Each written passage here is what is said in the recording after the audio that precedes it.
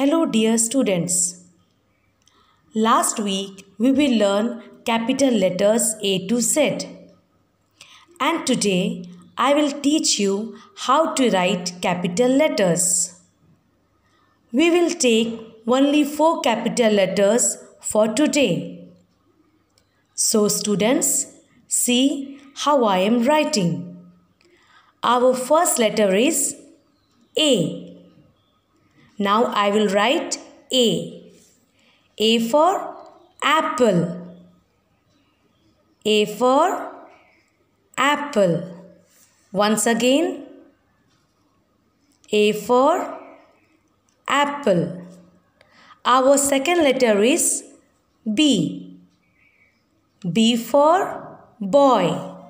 Now I will write B for boy. Once again, B for boy.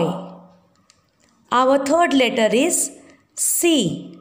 C for cat. I will write C for cat. Once again, C for cat. Our fourth letter is D. D for dog. I will write D for dog. Once again, D for dog.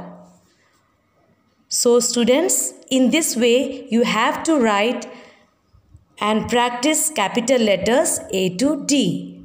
Thank you.